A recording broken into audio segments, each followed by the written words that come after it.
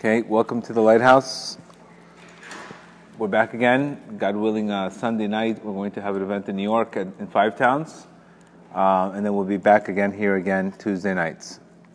Okay, we have a very, very exciting class. Today's class is in obviously the Refuah Shalem of Yerachmiel, the end of Tova Basha, and the succession of Elisheva ben Ava, Gedale ben Elisheva, Shefram Elisheva, Emma ben Elisheva, and Reina Malka Tova Basha.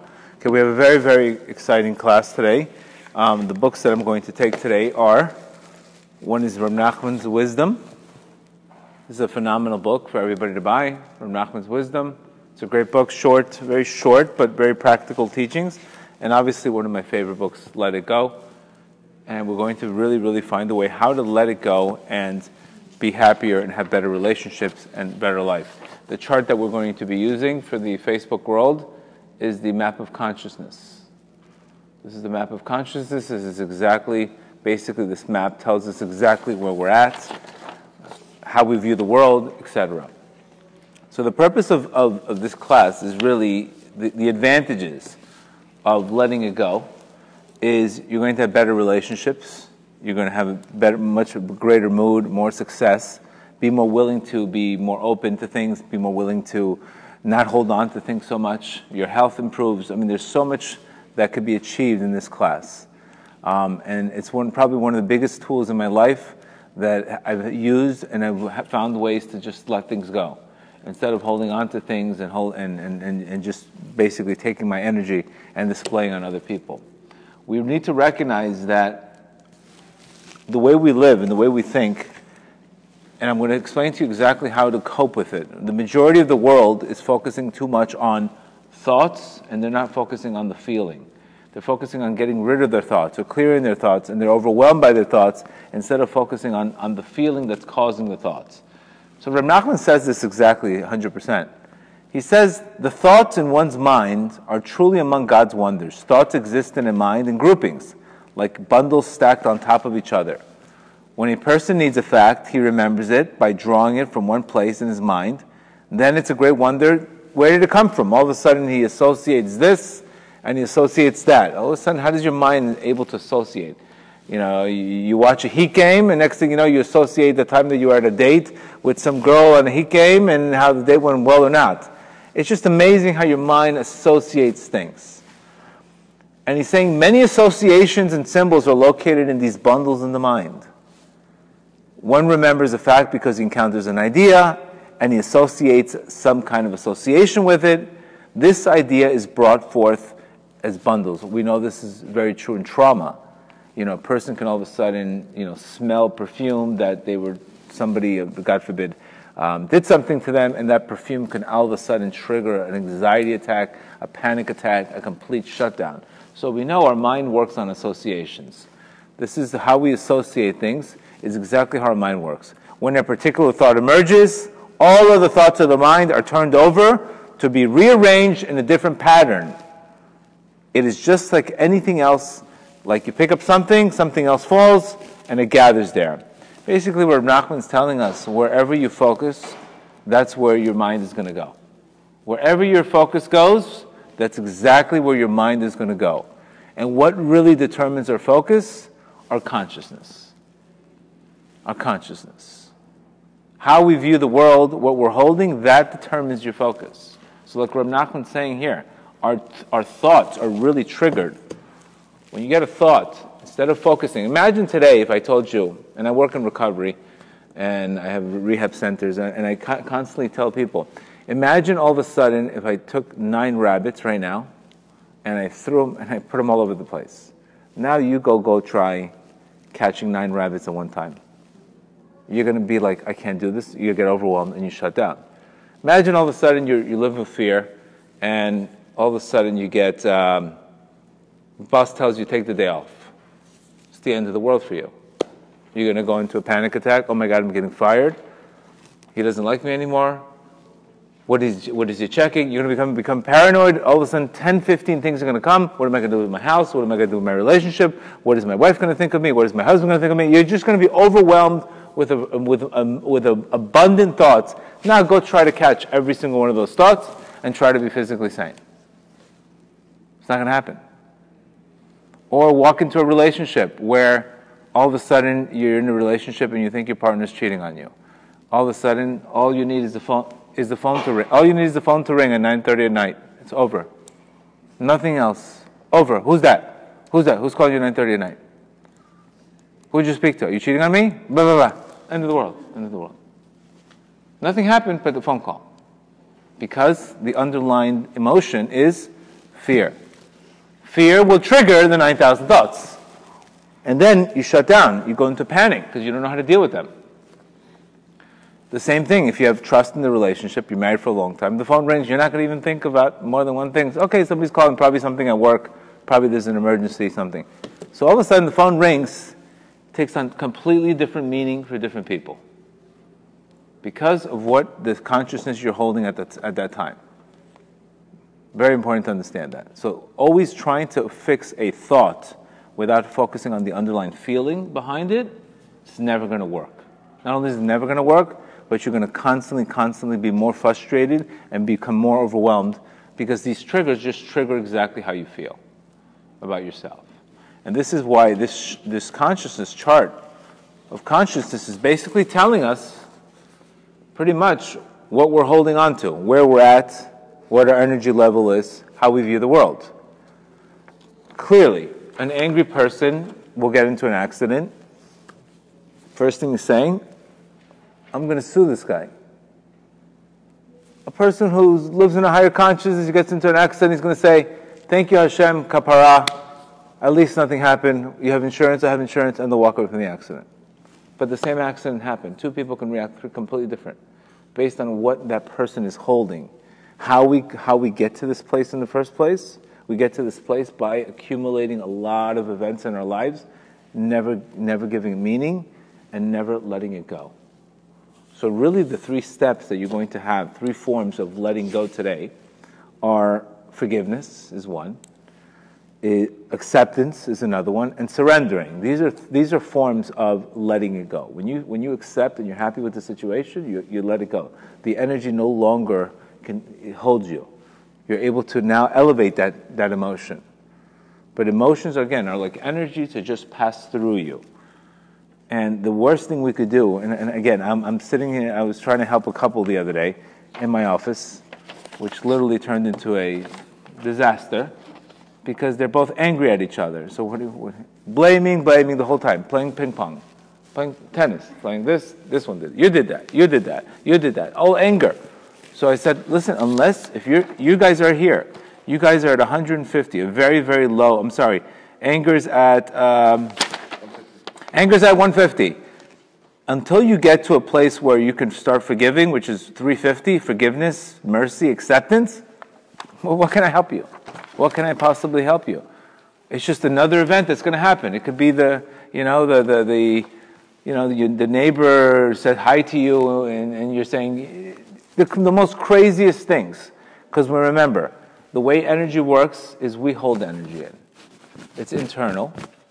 And people just set us off. We are holding the energy, but people set us off. That's why many people will be pissed off by different things, and some people won't be upset by different things. It really depends on the energy that you're holding at that time. Energy needs an outlet to escape, and that's usually people, friends, families, etc., or people that you're dealing with. So the way we can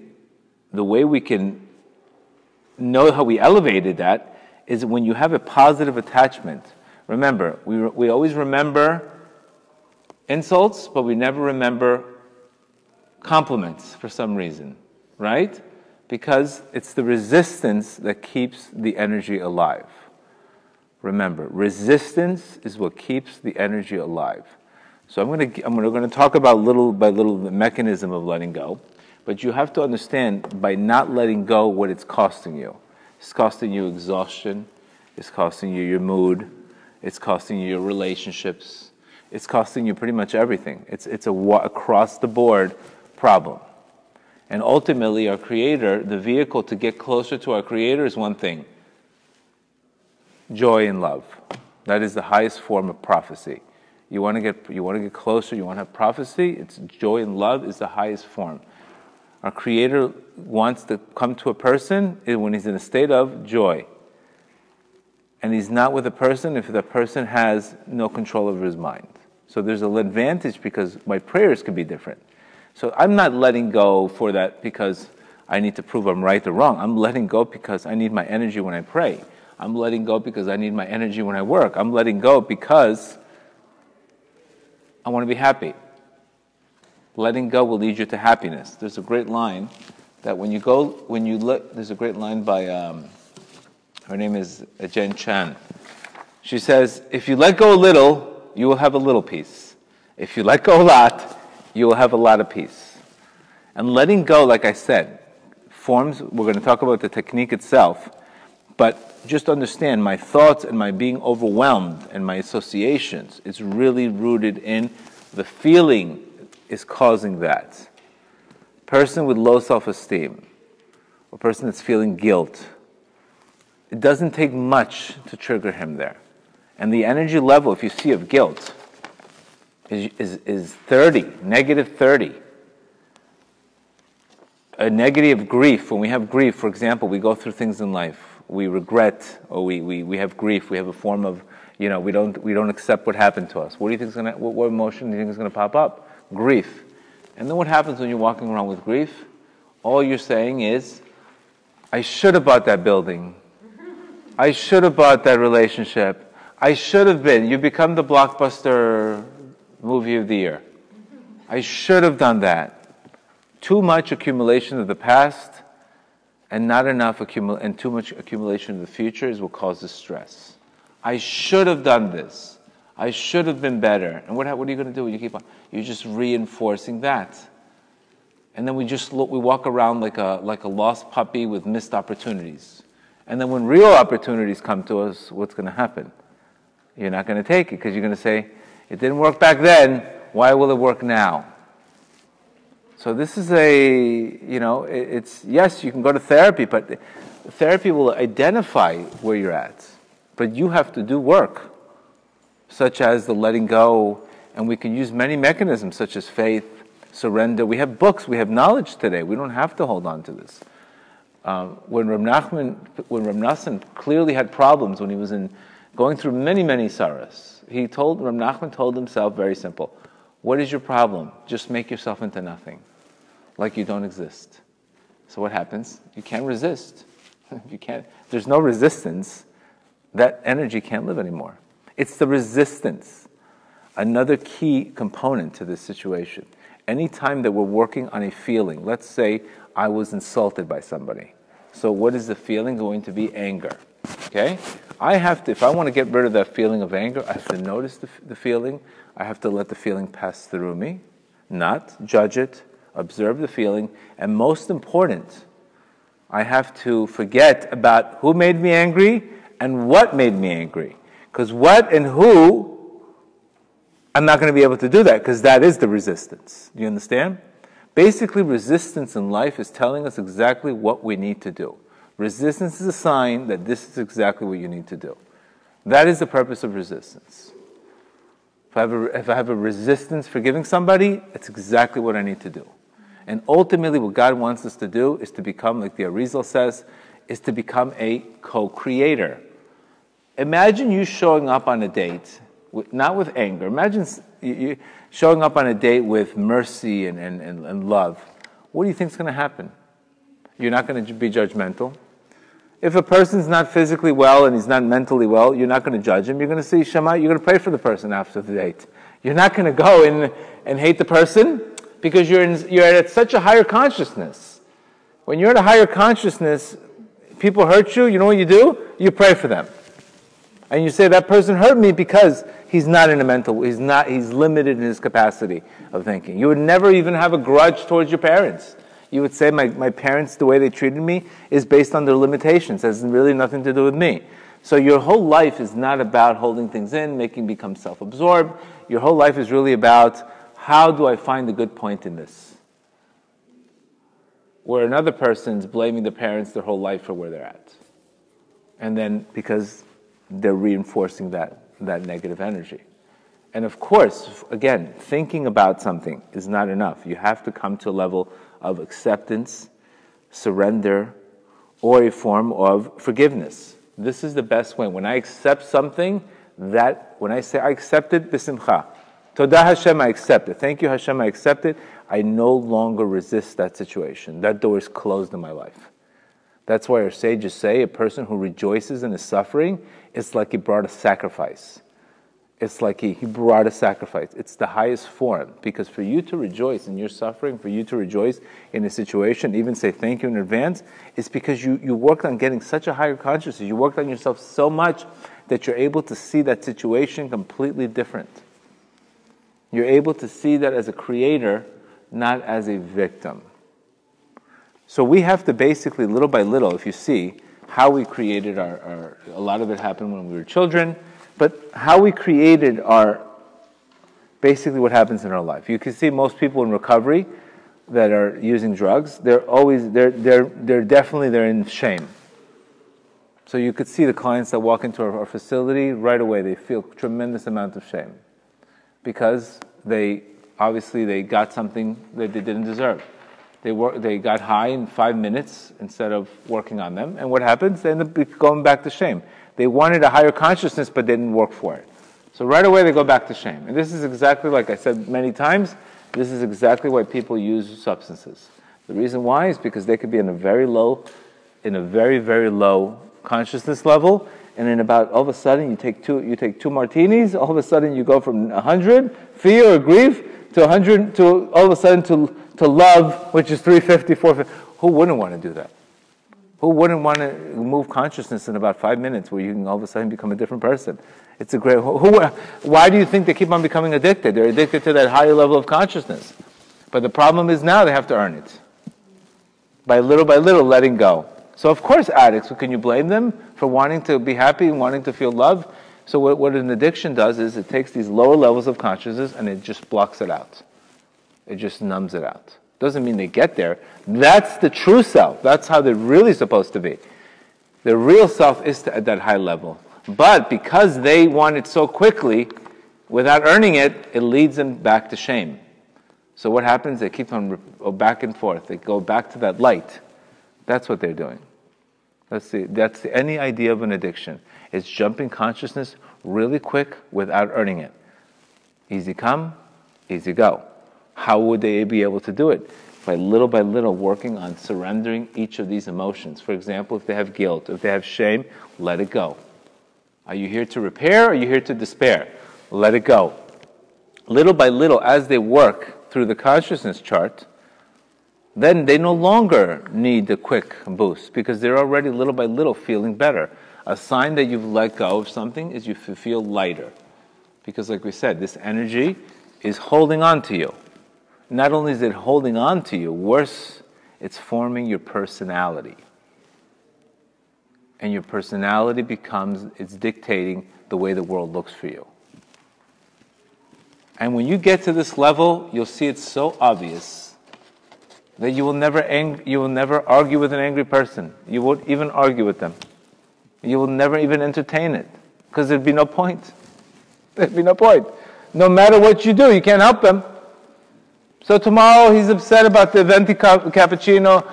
The next day he'll be upset that the Krispy Kreme, didn't fill the donut with enough sprinklers. You understand? It doesn't take much. It doesn't take much to get an angry person angry. It doesn't take much.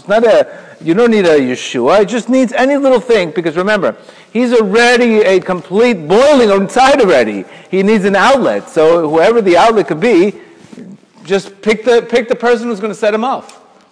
And we see that when we're upset and we're angry and we're holding things in, it doesn't take much.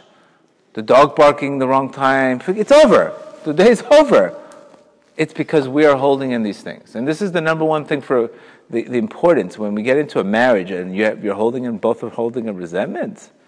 You could be in a beautiful, gorgeous house, but if you don't pick up the kids on time, it'll be the end of the world.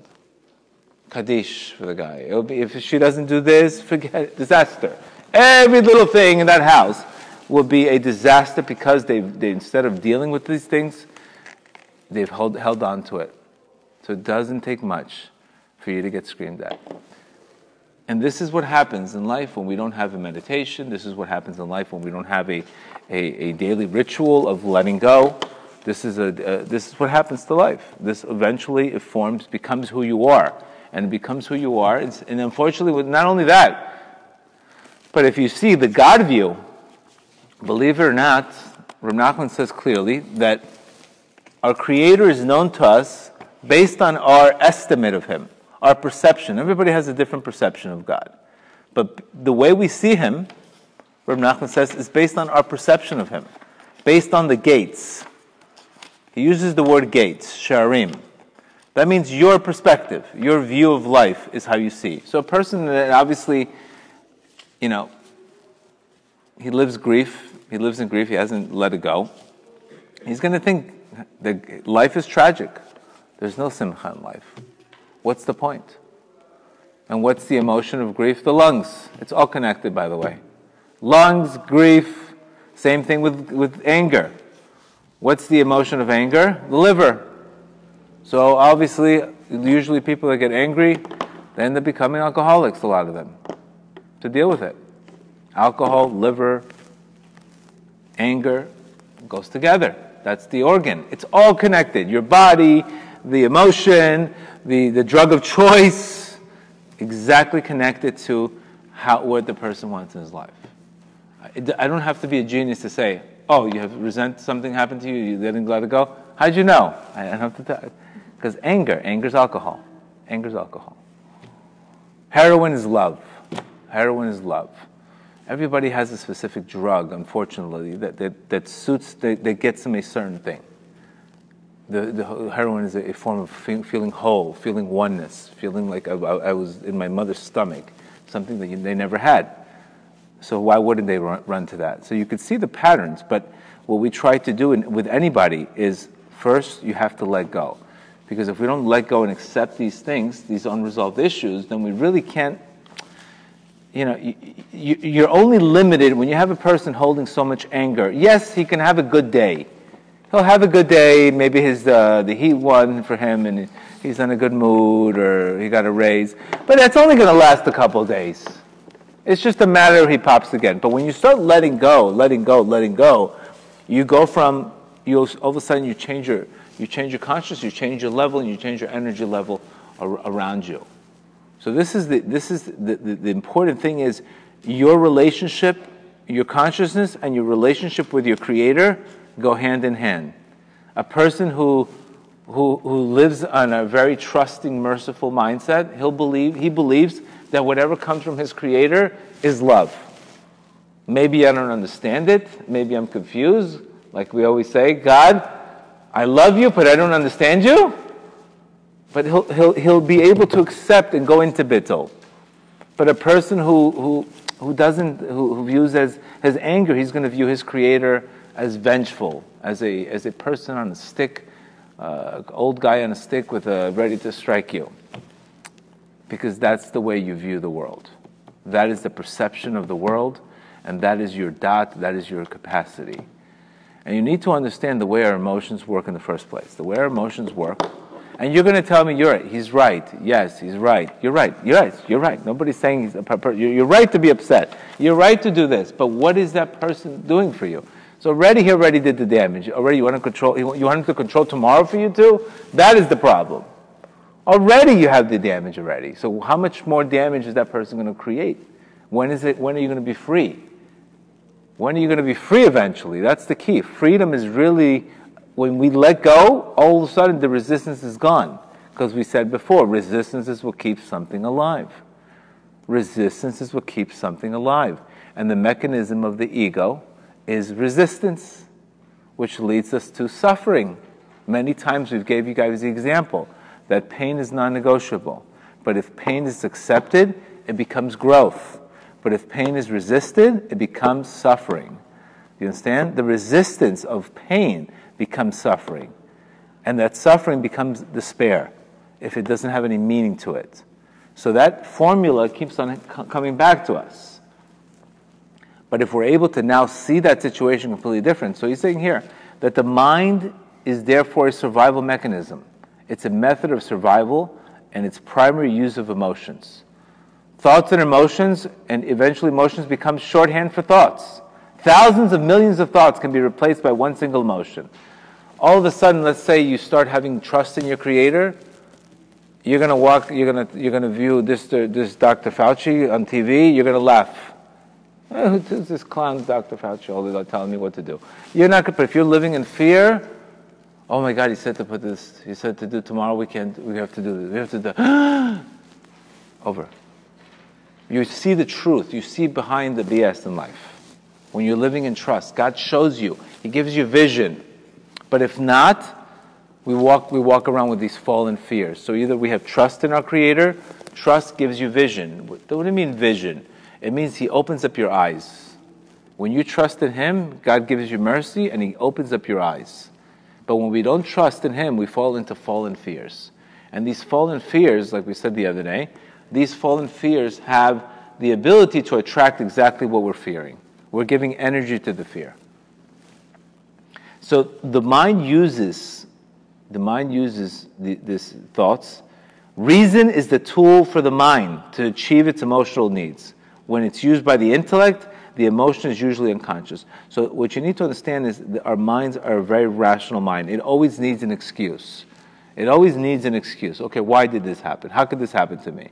You understand? It's like we're programmed to always ask, why did it happen? Why did I let it happen to? Etc. We're always questioning with too much reason. Where how many times do I speak about the concept of bittul? You don't have to understand everything. Even the opposite. Our Torah tells us first emunah, then yedidah. Our Torah tells us it's the opposite. First you have to go into emunah, then you'll understand it, which is completely the opposite model of the survival mechanism of the mind, which is to try to understand everything. And then have faith afterwards. What happens if I don't understand it? I'm gonna get stuck there. So the way your mind works is just to protect you. It's just a survival mechanism. And that could hurt you, because then you're always going to ask why, who did it, how could it happen to me, etc. And these questions, unfortunately, what do these questions do? These are the kushot, the question. These are the questions that unfortunately divide our heart. When we have a lot of questions in our life, that's the doubt that our heart, and what affects it? Our heart. Because then we start losing our beliefs. We start losing our beliefs because we have a lot of questions. What do you think is going to happen? Kushot, questions, doubt affects your heart. Affects your heart. Because then you're saying, you know what? If this happened and I prayed, maybe it's not worth praying. Maybe there's no God. Maybe it's all thing. So this is the constant war that we have every single year. We always speak about getting rid of Amalek, getting rid of the doubt. Because if you start using your mind too much for reason, which is the tool of the mind, then it's always going to find out, I need to understand why this happened. I need to understand why. Why would I forgive them? It's not logical that I would forgive them. I'm going to become weak. It's going to throw you off. It's going to throw you off. But spirituality, you don't have to do that. Spirituality is something you do with your soul. Spirituality, you're able to use your consciousness. You're able to review the situation, and you're able to see, did I take something personal? Why did I take it personal? Why am I taking everything personal so much? Or why am I constantly getting the same message in relationships? That I'm always getting hurt all the time? Why am I always getting offended all the time? What is that teaching me? What does God want from me? That I'm always getting hurt all the time. I'm always saying I'm being offended. I'm always seeing everybody's insulting me. What is God teaching me this? Because unfortunately, the same lessons keep on happening to us to give us that awareness so we can change it. And we're thinking, how much more are you going to hurt me, God? How much more are you going to punish me? How much more are you going to put me in this thing? And really, He's only teaching you, listen, I want you to change this. The fact that something repetitively happens to a person is to teach you that you have not fixed that situation. So it keeps on coming back and back and back and back and back and back and back. And it would almost appear that you're getting bullied in life. That's the common denominator that people feel. I feel like God's bullying me. He's constantly showing me. He's constantly sending people who don't love me. He's constantly missing opportunities because you're not afraid. You're afraid maybe you don't deserve a light. You don't. Sometimes if a person is afraid he deserves a light, he's going to constantly sabotage himself and find a way to do that. But it's normal. It's just to show you God's doing this to you. It's not to be upset. This is the job of the ego, to be upset and to be resistant, to hold the anger. What you have to do is, okay, what can we do differently? What can we do differently? I always tell people, unless you start working on your self-esteem, don't go into a relationship.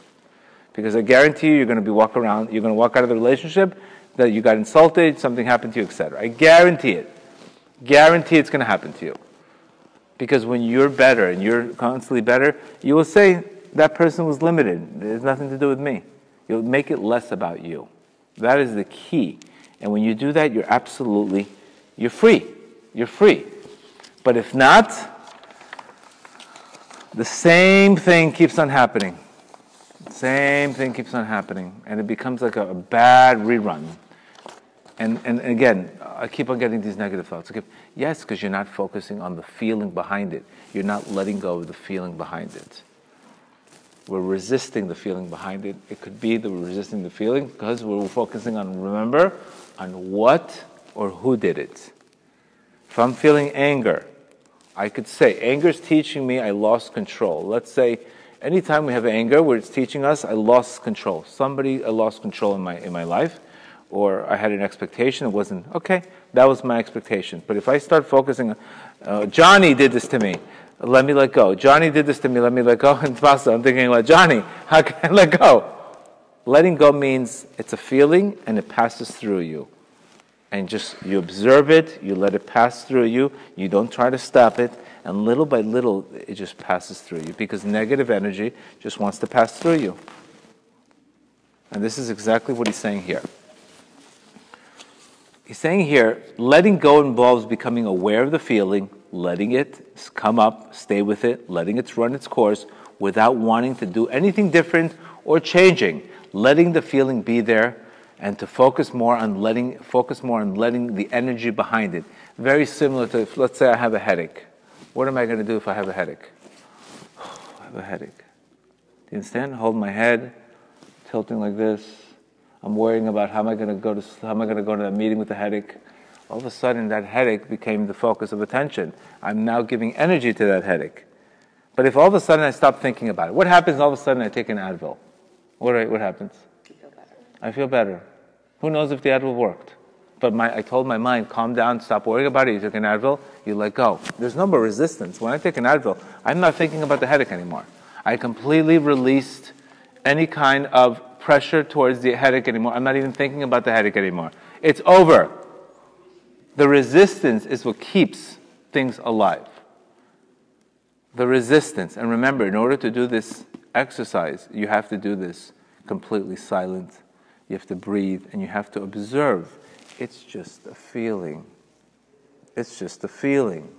It's not reality. It's just a feeling that passes through you. And when you can do this mechanism, you're going to get out of arguments in 2 minutes. You're going to change your state very, very quickly.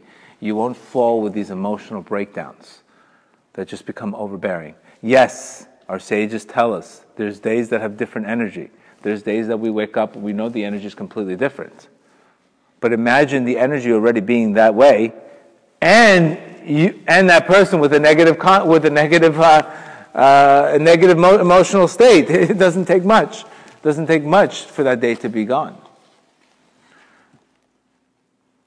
And this is what Reb Nachman says. So one of the ways that you could do this observing it.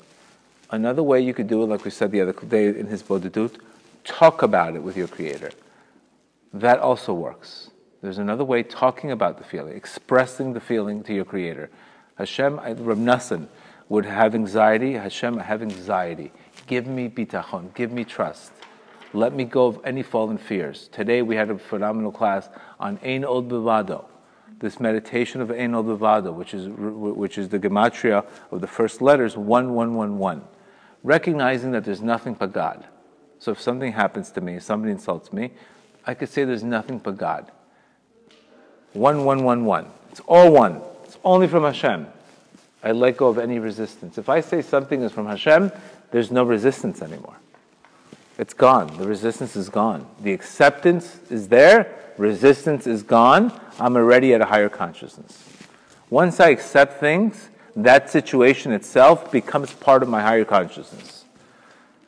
You understand? I bring it into my consciousness. That becomes something that I grow with. All my challenges that we've had, You've handled it well, you've accepted them, they became part of you now. They became part of your Reb Nachman refers it to a reshimut, the imprints that you're able to receive. Anytime you go through a situation and you handled it well, you get a sort of a positive imprint, and you almost get a new mind. You get an expansion of a mind, Reb Nachman. So you get into mochem gadlut. He refers it to a mature mentalities, which is exactly what happened when we were in Egypt. In Egypt, you were on the 49th level. We were a complete emotional wreck. And we walked into Shavuot with the highest level of das, with the highest level of consciousness. You went from completely a mess to the highest level of vitality. That was the purpose of Shavuot. The whole purpose of Shavuot was to go from that real emotional breakdown where we couldn't even speak. We didn't have the words to speak because we were completely emotional broken, to those 49 days of building that consciousness where you got the greatest level of dat came to a person on Shavuot because of his work on those 49 days. The same thing with any situation in our lives is to get us that. Another way, like I said many times, of why you have to let things go, it's very simple. According to the Tomer Devorah, very simple. Our sages say, there's a famous Gemara. There are two major sages were praying, and one was Rabbi Akiva, and one was Rabbi Ishmael, I believe. Can't remember the exact Gemara. And basically, there was a call in heaven that they said Rabbi Akiva's prayer is answered. So the Gemara's questioning, why was Rabbi Akiva a greater person than Rabbi Ishmael? He wasn't. They were both equal in knowledge. But there was a call in heaven that said the reason why Rabbi Akiva's prayer was answered, because Rabbi Akiva was he let things go. He let things go.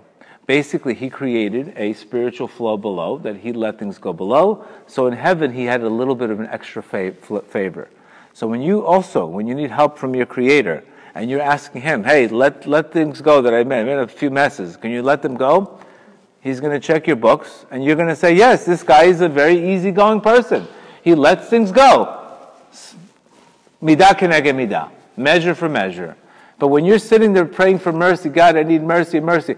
Can you forgive me? No. Please, mercy, mercy. Two different channels. You're not letting go below. You're living in anger, and you want your Creator to be. You're living in negative 150, and you want your Creator to be at 350. How is that going to work? That's where we always want to vibrate. Thoughts are vibrations. You always want to, God is your shadow. David Melech says, God is my shadow. I always want to vibrate at what I want in heaven. How do you want heaven to treat you? How in the world do you want heaven you want mercy in heaven? Who doesn't need mercy in heaven? Is there one person here that doesn't want mercy?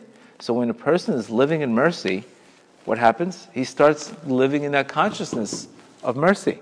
And he gets to a very, very high level of mercy. And for him, when you're living in mercy, very easily to forgive people. Because that is your consciousness. You're not holding hate. It's very easy. So guess what? Don't you think your relationships are going to be better if you're very easygoing? Yes. Because you're not going to hold in resentment. You're going to always find a positive angle. Don't you think you're going to be more successful in business? Absolutely. Because you're going to not think you're a victim to your competitor. You're going to see that, you know what, maybe there's a blessing in disguise. A door has to close in order to open. You're going to look at challenges as growth opportunities. So across the board, you're going to see there's mercy. I just have to attract it.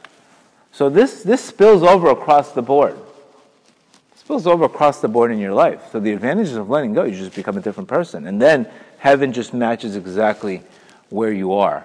And when you live like that, you're in a different planet. You're living in a different life. And then there's no worry about all these thoughts that come to my head. I'm waking up, I want to kill this person. No such thing. That thought doesn't come past a person living in that state. You would never even say that. You would never even, if you're married. You know, Rabbi Rush, we spoke about this week. When you change the way you look at somebody internally, they change externally. We spoke about that class also this week.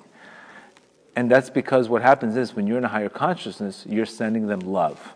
And when you send them love, you get a reciprocal effect by that person. So imagine if we had a couple and we spent more time praying for our couples instead of resenting them. You don't think our relationships would be completely different? Absolutely. Absolutely. Because the Yetzer Hara just wants you to hold an ego. The Yetzer Hara and the ego are one. Anything below here, if you look here, anything below 200 is all ego. Is all ego. Anything below 200 is all ego. Pride is ego, anger is ego, desire is ego, fear is ego, control, grief, not letting things go, ego. Sometimes we stay in a very low level, very low emotion just because we don't want to face life. We'd rather be comfortable. That is also very ego-driven. All of these is the ego. As you get to 200, now you're in your soul state. As you get to 200 above, that is the beginning that you're in your soul state. This is the beginning where things happen. And that's where you see the energy changing. The energy changes. Ultimately, they say, according to his work, that healing happens at joy at 540, which is where Nachman tells us that the main cause of illness is unhappiness, and the greatest healer is joy. Because what happens when you get to a level of joy, what do you think is happening? Endorphins are going off, your immune system's completely different, your telomeres, everything's changing. So this is exactly the science behind why Reb Nachman says, what do you mean joy is the greatest healer? He says that 1,000 times. What makes joy heal me? Because according to him, when you're at joy, you're at 550 degrees, you're at 540 consciousness. You're in such a higher level of consciousness that your body heals. This is very, very, Joe Dispenza speaks about this all the time, that Joe Dispenza, a lot of the healers are basically getting people to meditate to a much higher level of consciousness. He works it differently. He's telling you more to let go little by little. Let go, let go. But ultimately, when you get to this level, you can turn on that switch in a meditation and you're in a healing mode. You know how to get to that healing mode. You almost feel it coming to you. It's a beautiful thing to be able to get to that mindset. But again, the problem is the no acceptance, no forgiveness, and a lack of surrendering. That is the source of the problem. And that is all, like we said before, very ego-based. It's not soul-based. Because the essence of knowledge, our sages teach us, that when the greatest level of knowledge that you will receive is to recognize you know nothing. Okay? The highest level of knowledge, our sages say, the tachlis of Yediyah, the highest level of knowledge is to recognize you don't know anything. So can you imagine, when you get up there already, you're going to recognize, oh my God, I don't know anything. You're not going to know anything. So imagine when a person's in a very low consciousness, what does he say? I know everything. And that's what stops him from growth. So for me, Baruch Hashem, being in Reb Nachman's teachings for 20 years, when something happens beyond my comprehension, I go straight into surrender mode. Straight into surrender mode. Because I know it's the resistance that's going to keep me there. And I know the solution to any exit, the exit strategy, our sages say across the board, is joy. Our exit strategy is joy. Every exit strategy, to every solution, for joy you will go out, is joy.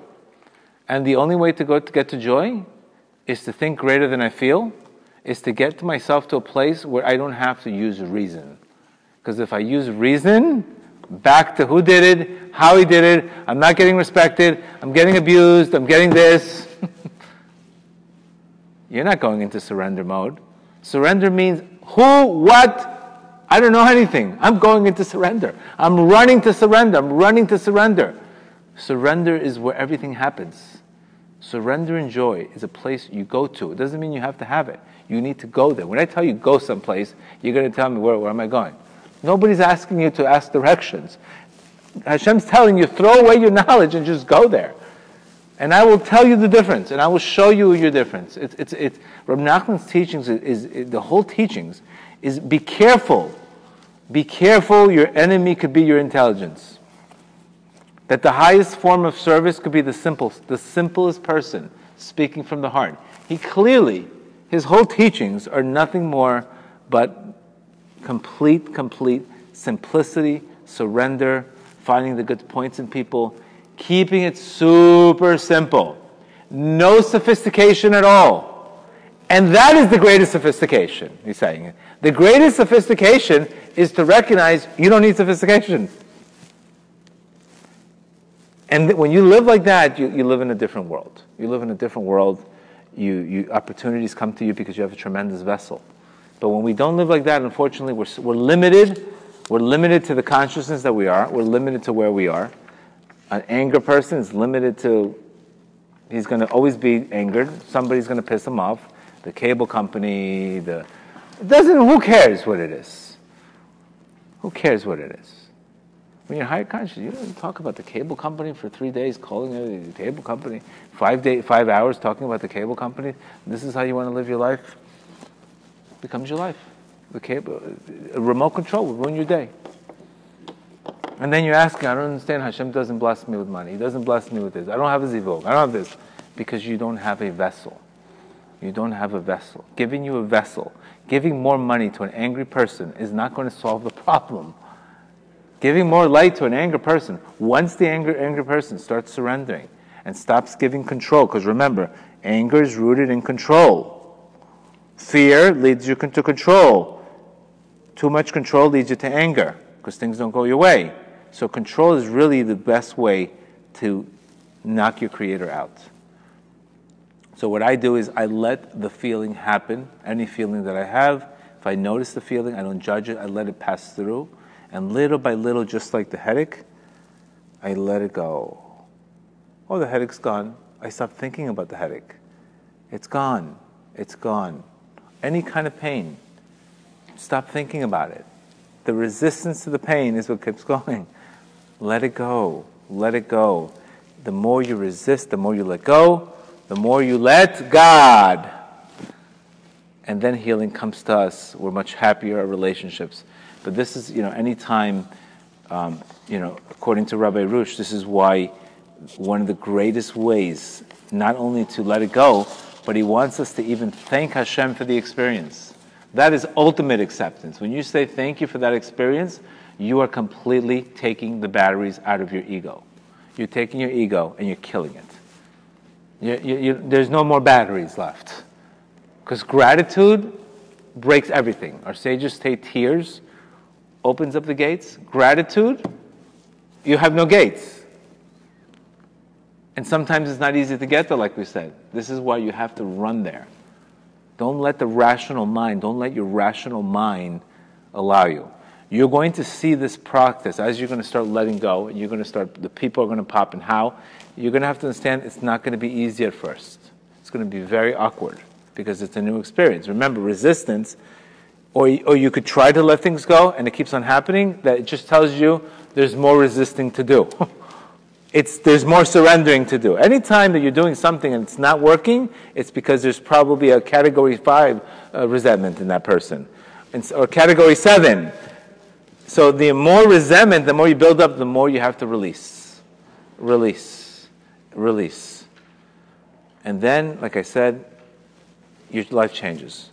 You vibrate on love, you vibrate on willingness, inspiring, merciful harmony. Who do you think you meet? You meet your soulmate, you meet different people, and you have better relationships. Any questions on this? Any questions on this? Yeah. Yes. How do you practically do it every day? You have to, that's why you, correct.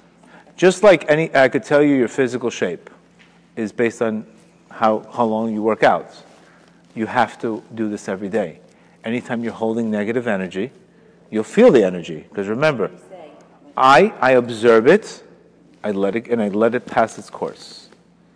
Let it pass its course. I don't resist it. I don't focus on what made me angry, who made me angry, and I say, let it go. Let it go. It's just a feeling. It's not reality. And little by little, you'll see the sensation completely gone. Again, it's the holding and thinking and obsessing with it that keeps it alive. We know Jews, they love to control everything, love to hold on to, they love to worry. Worry is a form of control, by the way. People think I have to worry, if not, I'm not taking responsibility. That's how people think. If I don't worry, I'm not taking responsibility. I'm being careless. How can I just trust like that? What's going to happen to my mortgage? What's going to happen? This is, unfortunately, people think, they worry. It's just like saying, if I don't question that guy and every single girl he's gone out with, if I don't question every single phone call, then I'm not doing my job. I'm going to get cheated on. No! That's what's chasing him away! Because he's getting FBI questions every single time. That's what's chasing him away, because he sees you're not trusting me. That's what's killing him. It's the non-worrying that's making a problem out of nothing that's driving him crazy. You understand? That's the problem. It's not the... But when you trust, people want to be around people that trust. The worrying is sabotaging your blessing. So you want to sabotage your blessing? Worry. Because you're controlling the outcome. You're controlling something too much. And when you either you trust or move on from a different relationship. But going into a relationship without trusting, without building a mutual trust and having that trust, then get out of it. Because you're wasting your time. It's a waste of time. But make sure you're not bringing baggage from other relationships or other situations that you're now reflecting and projecting on that person that he didn't do a thing. He didn't do a thing. I have a friend of mine that, the mother was, unfortunately, she was abused by a rabbi a long, long time ago. So obviously anything to do with a beard, forget it. Shchita, I don't want to see rabbis, I don't want to do this. So all of a sudden her kids, I don't want my kids in Jewish school, I don't want my grandkids. So she's taking all of this situation from 20 years ago and now she's bringing it to why are the kids affected now by something that happened to you 23 years ago, by some scumbag that was not mentally well? Why are your kids now punished for that today by something that happened to you? This is what happens. We bring in old stuff and then we punish new people by having that energy. If you want, this is a phenomenal book. It talks about more of the mechanism of letting go, but it's pretty much the same thing. Telling you, let the feeling, remember, using people, if somebody smokes, or I don't want to feel. That's not feeling. When I'm using drugs, I'm not feeling. That's ultimate resistance. What do you think? People don't come into recovery with tremendous amount of emotional baggage from stuff that they've been holding on to? Letting it pass, it's just a feeling, and letting it take its course. And then another feeling might come up. Remember, it's not like you're going to go from shame to love. What happens when you get from shame? What do you think is going to come up? The higher feeling comes usually. When shame is gone, what do you think comes? Guilt. Depending on where you are, usually the higher feeling always comes up. It doesn't just go from here to love, then another feeling comes up. And then you have to work on surrendering that feeling. I do this with a breathing, I do the Wim Hof breathing, and then I start observing my feelings and I start letting it go. Let it go, let it go. And I feel, after a good indication that you did a good meditation, a good indication that you had a good prayer, is if you feel completely lighter. Lightness, feeling lighter, feeling more clarity is an indication that you've let things go. Feeling heavy after a prayer, it's a sign you need to go back. Go back. You have not done the work. That's our sages are teaching. How do you feel afterwards? Because prayer and giving and letting go is supposed to renew your energy. Nachman says. So if my energy is not renewed after a spiritual meditation, if you don't feel more calmer and more conscious, that means something that you're doing, you're not hitting the right button. So go back and get to the right button. That's the indication. Reb Nachman says, even of a broken heart. After a broken heart, the reward is joy. That means you handle the pain well. You handle the pain well. But you'll see, as you grow, you'll be more compassionate towards people. You'll be completely different towards people. You'll see things differently. You'll judge them favorably. You'll be less self-centered. You'll be less needy. You'll have more wisdom. You'll have better days. It's a whole life. It's not a 1, 2, 3. It's a whole life. Your diet will change. You're not going to be in pain all the time and need to stuff your face every time you don't want to think. Everything changes. But when that's not changed, you're going to, anything in the sun, to stop thinking that. And that's the resistance which continues to form the personality of the person, etc. So may Hashem help us all, that we should all let go. Let go, let go, let go of the ex-husbands, the ex-wives, the traumas, everything. Let it go. When you let go a little, you'll be a little happy. When you let go a lot, you'll be very happy. And I'm telling you as a Scorpio how much I worked on this for 10 years of my life, how much letting go I've got. I've let so much go. I can open up borders and walls. I've let so much go, and I've seen the tremendous rewards because I used to hold on to everything. So may Hashem help us that we should all let go and draw tremendous mercy from Hashem. Have a great day.